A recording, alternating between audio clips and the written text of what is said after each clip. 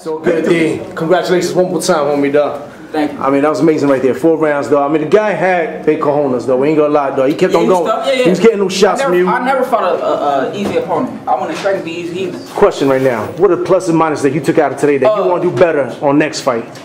Pluses first, I could have jabbed a lot more, but I threw effective body shots. My jab was working too, but I could have put a little bit more pop on it.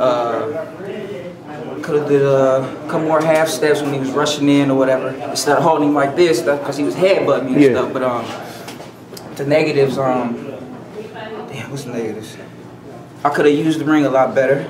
Like I said, threw my jab a lot more, and then watched out for his head, because I got to get stitched now for that. But other than that, I'm happy. That was what, in the first round? He came in with the head? Yeah, the first round, yeah. Yeah, I seen that, man. But other than that, I mean, that's what he was doing. He was going down. I mean, he's a short fighter, man. He's going in with his head nonstop. Yeah. He MMA dude. I knew he was going to be tough. That's why I was trying to like you said, I think it's a double left jab. That's what you need. The double left jab and that hook, you knocked the cat out, my man. Yeah, they was taking the double left jab. That's it, man. I be showing people that I can punch at 40 because I'm skinny. I ain't got no power, but I got power, man. You see his face? No doubt. Lumped up and all that. I could have kept my right hand up a little bit better.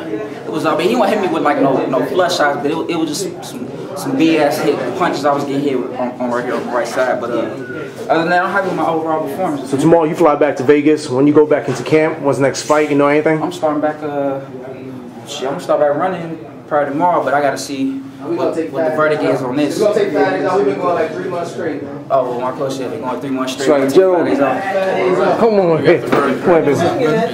So what's the plan? What's the future for fighter right here, Donte, man? We about to talk to 50 in a couple seconds, find out when the next date is, and then we're gonna go from there. But I'm thinking we're gonna have enough time for him to take a little bit out because we've been going hard. I'm talking about we've been training like we about to fight for the WBC or something like that for about almost 3 months straight because we had a couple fights fall through.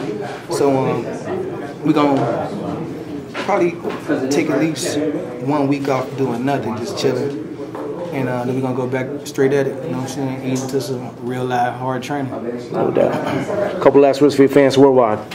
I ain't got no fans yet, but come on, dog, man. You're legend from there. Stay watching Donte Great boxer right here. Strayhorn at Instagram, Twitter. He on Facebook is his real name, government. I don't even know mine. GT_the Great on Instagram. Gerald Tucker Sr.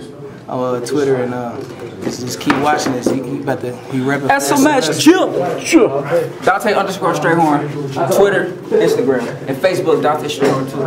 Last words for your fans. I just want to thank y'all for supporting me and loving me, and I'm gonna fight more hard out for y'all. Always a pleasure, man. Keep doing your thing, bro. Thank you, man. Appreciate it. It's one.